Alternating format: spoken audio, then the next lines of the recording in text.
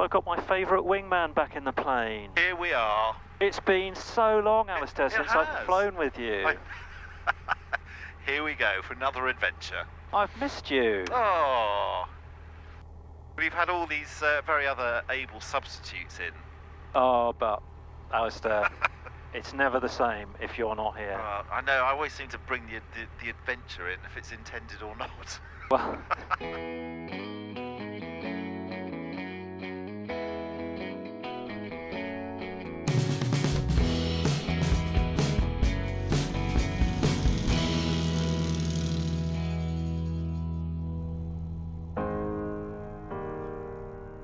Clear on approach. To begin our takeoff clearance. You all ready to go? I'm ready. Roger, roger. So we'll just check that the runway is 03, that says 03, and that says 03. So we're in the right place, ready to go.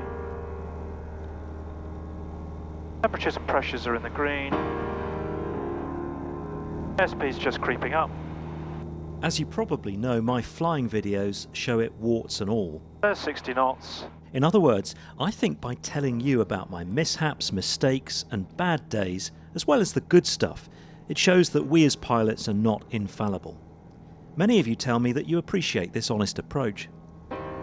As Alistair said, he and I have had some mini adventures during our 2 or 3 years flying together, but today was probably the most interesting of them all to date. An in-flight electrical problem.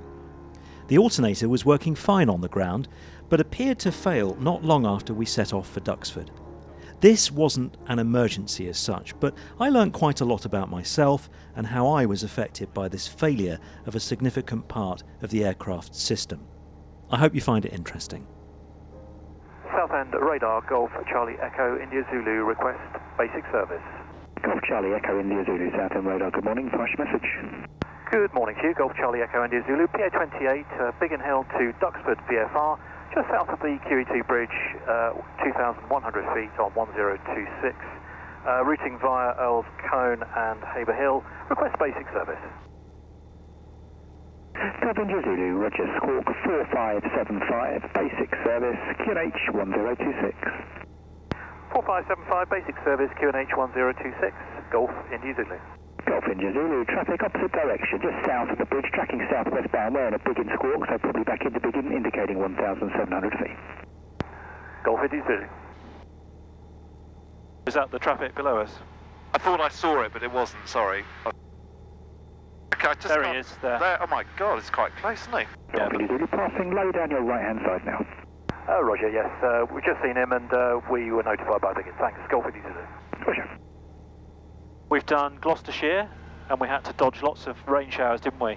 That was a bit fraught, that journey, Gloucestershire. Oh god, yeah, it's just like... Hang on, I've got a warning up here. I've got altitude, I've lost, alright, stand by. Southend, Golf, India Zulu. Golf India Zulu, Southend. My alternator seems to have packed up. I'm going to return to Biggin Hill. Golf India Zulu, Roger, do you require any assistance? Not at this time. I have a standby radio if this one packs up, but it may take, I might be off comms for a bit. India Zulu, Roger, I'll speak to Biggin. Thank you. Right, what was my heading? It was 03.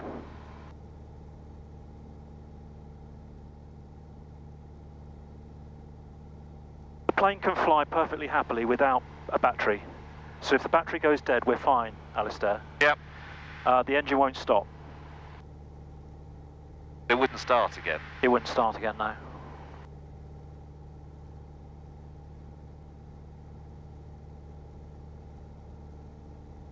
How do you know it stopped? Well, that light's come on, Oh. and there's no charging on this. I'm just going to restart it. There's nothing, so I'm going to shut that off. Could you hand me my standby radio? And because we don't have long before the battery dies. Let's turn off what we don't need.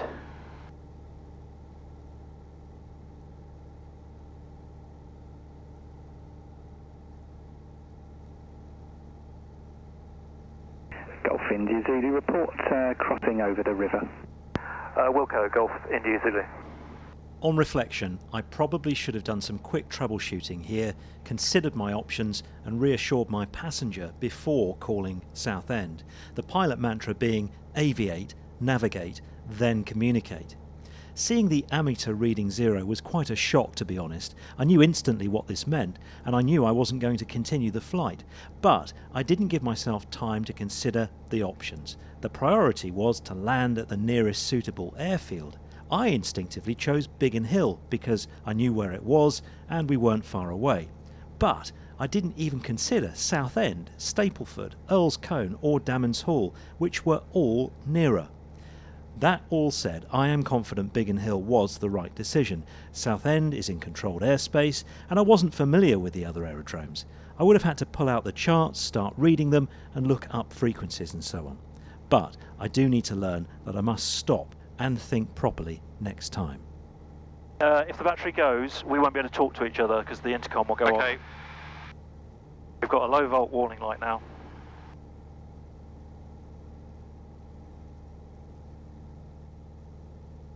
What else can I turn off? And turn the strobe off. Can you unplug that?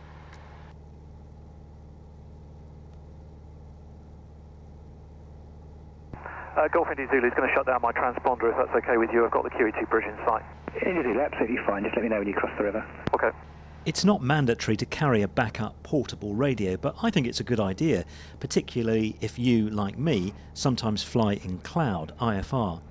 With the alternator not working, the battery is discharging. India Zulu is very well looked after and expertly maintained, so the battery is quite healthy, but you really can't be sure how long you've got before the electrical systems start failing. They might give us a light signal if we lose comms. For that reason too, I carry a copy of the aviation light signals on my knee pad. These are light signals air traffic control towers may use to clear you to land if your radios aren't working. India Zulu, there's no need to acknowledge this transmission, but I've been told Biggin you're on your way back, and they are also expecting the possibility that you may be non-radio. That's understood. We do have the standby radio and it's charged, so hopefully we'll be able to speak to them. Thanks.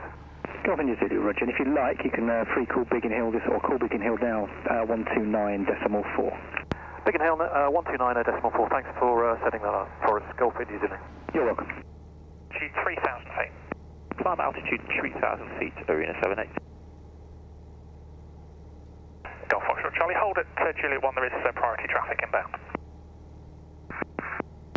Biggin approach, Golf Charlie Echo, India Zulu inbound. Arena 78, contact Thames Radar 128.025, bye-bye.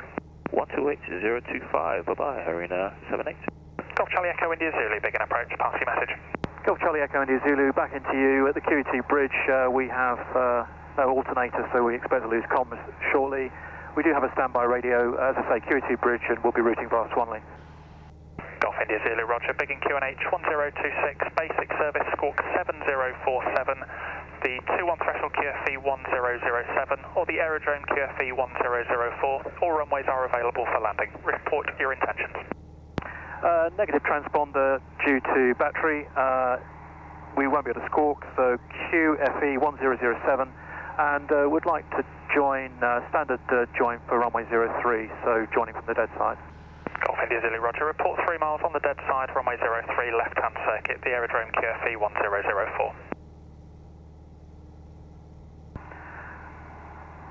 QFE 1004, say again, reporting instructions. Golf India Zulu, report 3 miles on the dead side. Wilco, Golf India Zulu.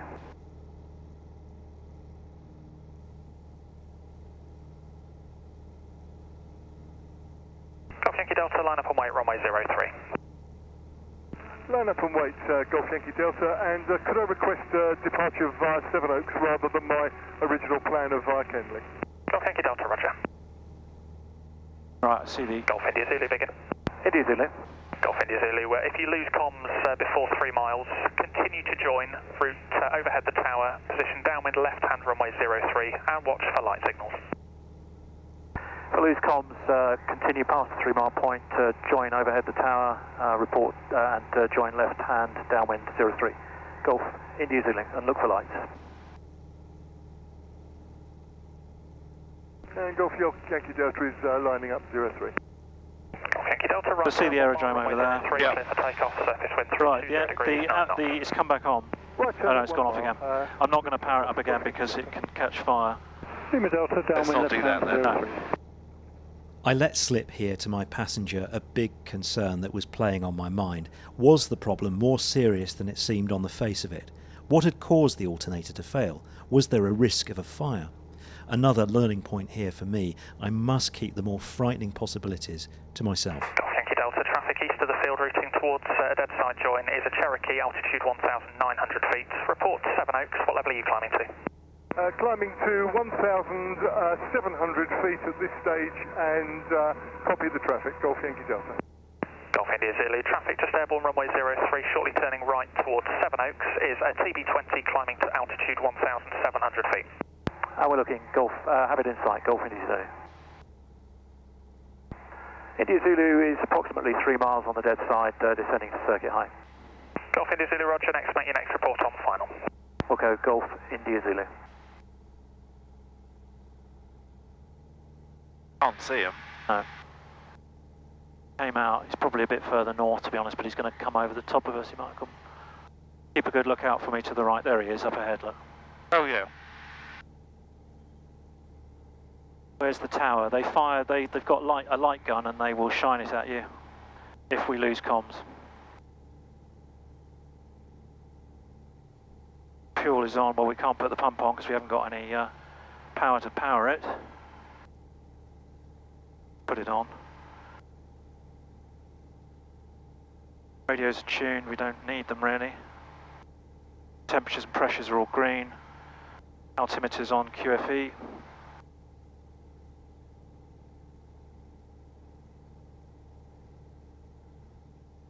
They've got the fire engines out, Alistair. Oh God, have they? Yeah.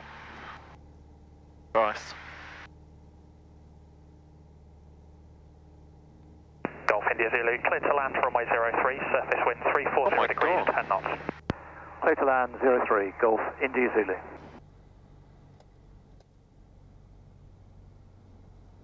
Surface wind 340 degrees, 11 knots. Now this was the biggest learning point for me from the whole flight. After seeing the fire service all lined up as a precaution, I felt really under pressure. It was no longer just a normal landing. Plus, the controller is helpfully giving me regular wind updates. It all feels very surreal. Honestly, my mind was buzzing at this point and I don't think I was even taking in what the wind was actually doing. Instant wind 330 degrees, 10 knots. Another thought going through my mind was that I can't go around, not with all these people watching. Of course, that was nonsense, but what I'm saying here is I felt really under pressure. 330 degrees, 10 knots out.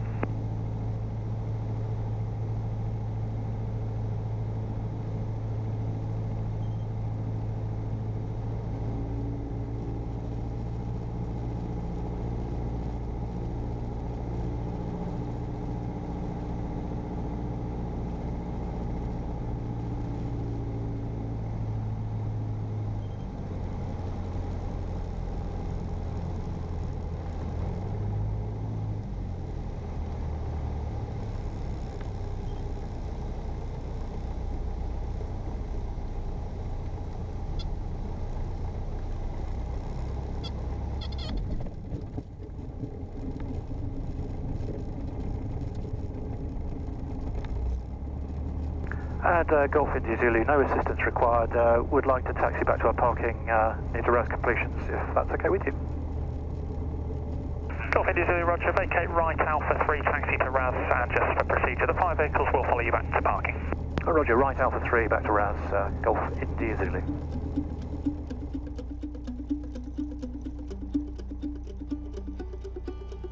My God, they're all behind us.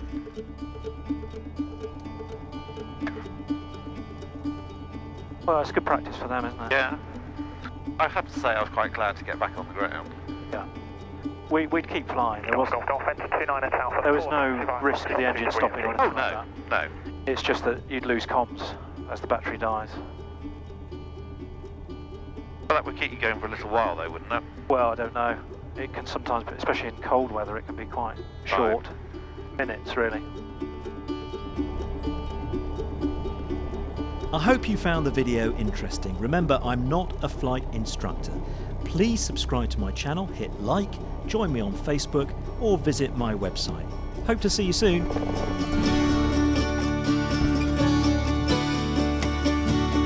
Oh, there we are. How embarrassing. Right, do you want to open the door and we can know what the score is?